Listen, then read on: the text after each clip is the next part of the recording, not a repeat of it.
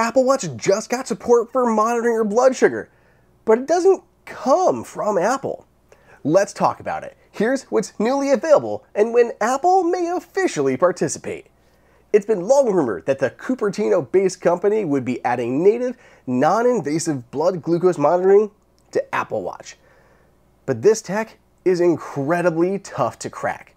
Many other companies have been working on this for longer than Apple has.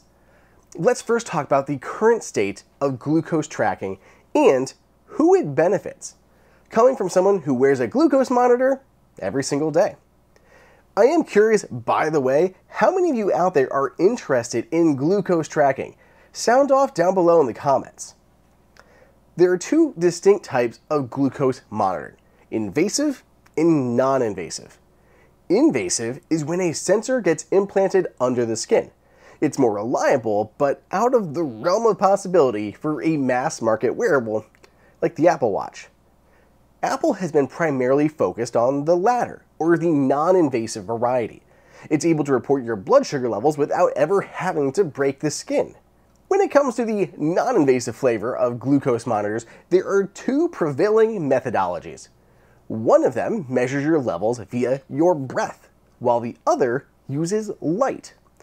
The second one, Raman spectroscopy, is something that Apple could potentially build into a future wearable. It would fit in nicely with its sensor array already on the back of the watch for heart rate, SpO2, and movement. But even the latest technology to do this is far too chunky for a wrist-worn computer. So if these technologies are so far away, what's available now? Why am I making this video about some new glucose tracking? Let me show you the updated Dexcom G7. The G7 is a continuous glucose monitor that sends data to your iPhone via Bluetooth. You could always use it with the Apple Watch before, but it wasn't always reliable. Data was first sent to your iPhone before being sent to the watch. Let me tell you, this had multiple points of failure to worry about. Often, if my sensor was mounted on my arm, my phone wouldn't be able to connect. Turns out our water-based bodies aren't great for allowing Bluetooth signals of any kind to pass through. So if my iPhone was in the lower left pocket and my sensor was on my right arm, it just didn't connect. Plus, if you ever left your iPhone anywhere, like for a workout or a run, all of a sudden you had no more readings. Not anymore. Dexcom just updated the G7 to enable direct-to-watch connection. It will connect to your Apple Watch, iPhone, and optionally an insulin pump all at the same time. Your watch, though, will only use your iPhone data as a fallback when direct connectivity is lost. In my testing so far, it's been absolutely incredible, and it works far more reliably. Your watch is perfectly positioned, usually away from your body, so it's able to maintain that Bluetooth connection. It's a game changer and the first direct-to-Apple Watch CGM integration. All the info syncs directly to the Health app, and you can even access it via Siri. The Dexcom CGM is primarily used by type 1 diabetics, and more frequently type 2 diabetics, but not the masses. That's where Apple wants to play. I do expect that Apple will add its own sensor to the Apple Watch in the future. If you want to learn more about the next Apple Watch, by the way, check out the video I did. I've linked it here, and I go into a whole deep dive on those latest rumors.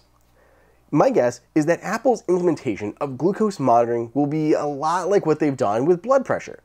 You will eventually be able to detect trends in your glucose levels rather than precise measurements used for administering medication. Plus, this could allow Apple to largely sidestep the FDA. It wouldn't be a true medical device. You could perhaps see a trend line, and you would get maybe an alert letting you know that you're potentially pre-diabetic. Evidence says Apple is hard at work on this feature.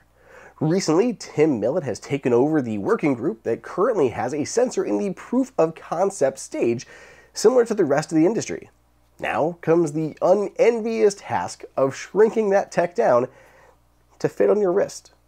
It will likely be at least a year or more before we see this debut. But in the meantime, those who are in dire need of it finally have a direct-to-watch glucose monitor available. So what do you guys think of the advancements in CGMs? Let me know if you'd like to see this built into your future Apple Watch down below in the comments. Otherwise, be sure you're subscribed to the channel with those notifications turned on so you don't miss my latest videos and Apple news.